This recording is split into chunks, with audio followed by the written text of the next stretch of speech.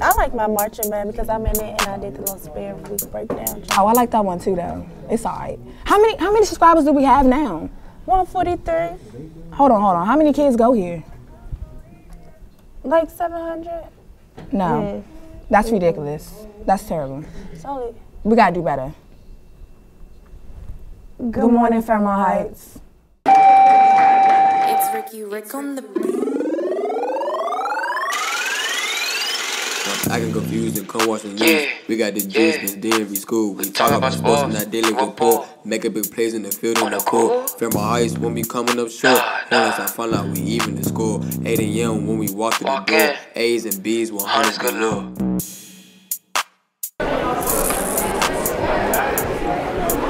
Hey yo, Donis, bro, what's good?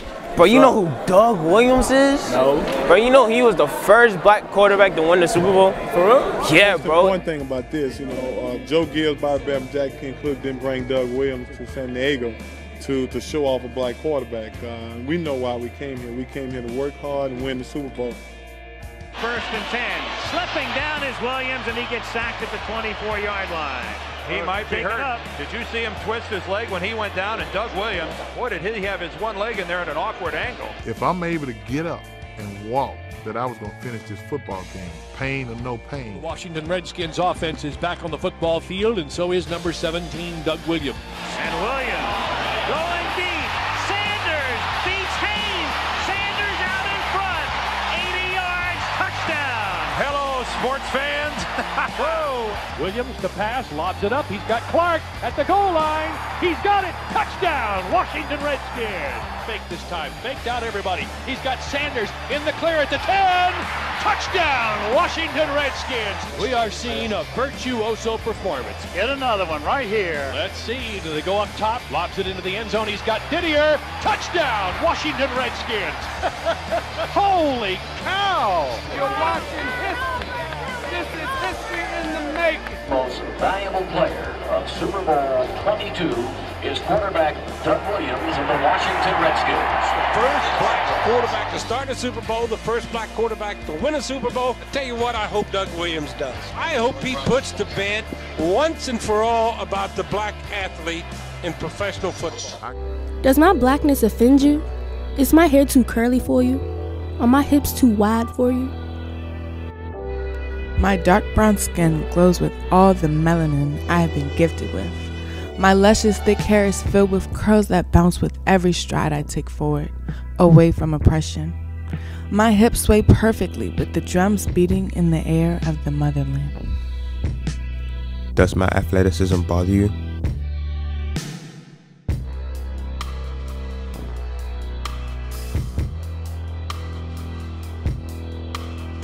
Is my intelligence too much for you?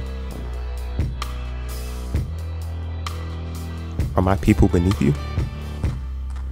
My athletic feats have been studied by generations of white Americans who've hoped to find an extra ligament in my leg. My intelligence has been the reason for many inventions all over the world. My people will rise above, always have, always will. My people will be given justice where it's due. My people will be heard, just like the drums from the motherland.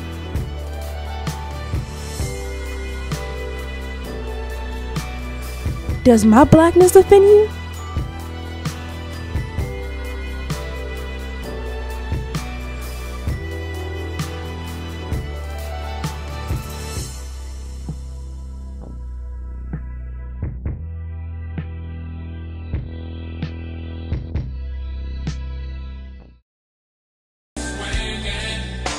You're now listening to... Oh, yeah.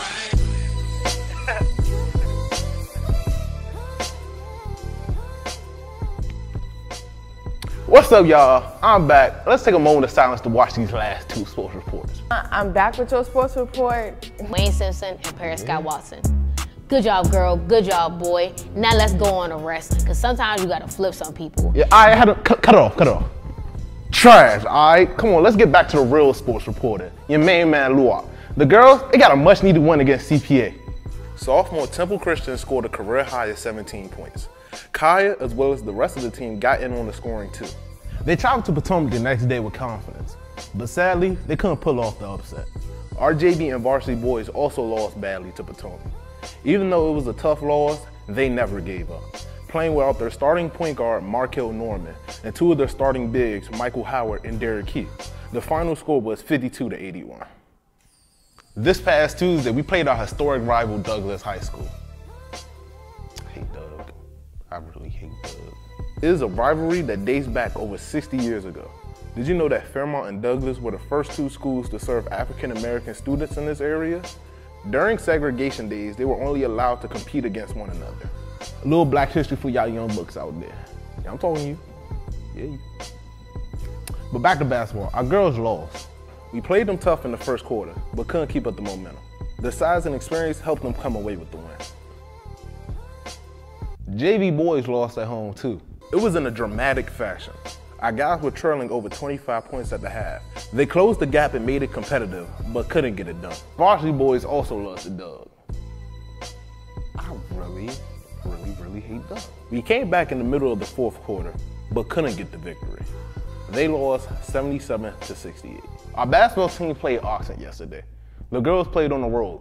Hopefully we'll have some good news to talk about next week. That's it for basketball. Let's talk about swimming. The team competed in the county championships. They did well. The boys freestyle relay team shaved their seed time and wrapped up the relay in under 2 minutes. Markel McLean created a new record for himself, swimming the 50 free in 23.94 seconds.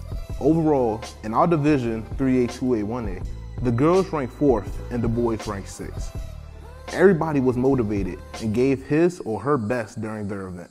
Some of our swimmers are competing in the regional competition Saturday afternoon at Fairland Aquatic Center in Laurel. It's been your main man, Lou Wop. You know, the main sports reporter's back. Last week was alright, the week before that was god-awful, but you know, I'm here to deliver excellence. Peace.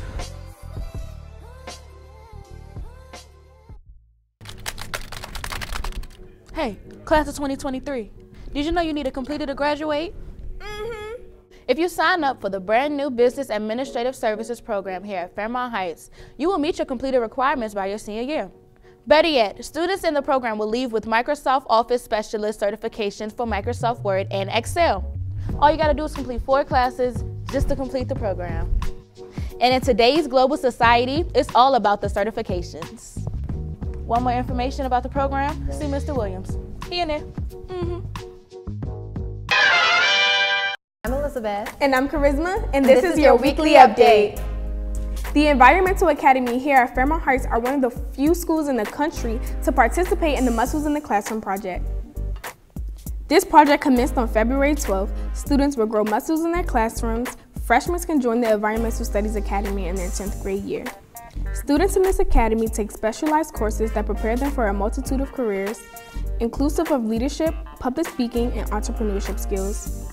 Interested students, please convey your interest to Mr. Covington and Dr. Cynthia.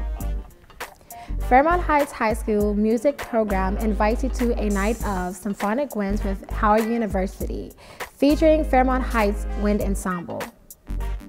On Thursday, February 27th at 7 p.m., this concert will feature the sounds of the symphonic winds of Howard University performing pieces by famous composers of Western classical music.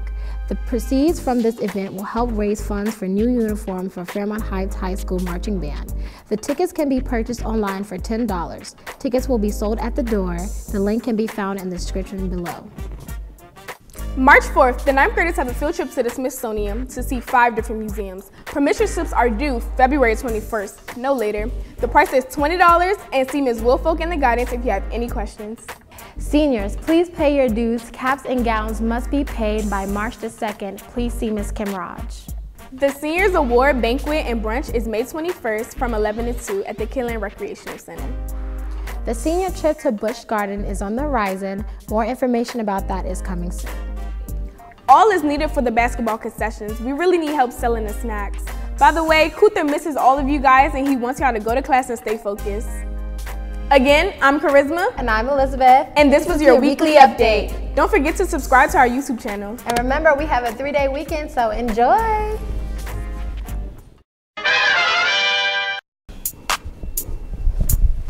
Brenda, what's wrong?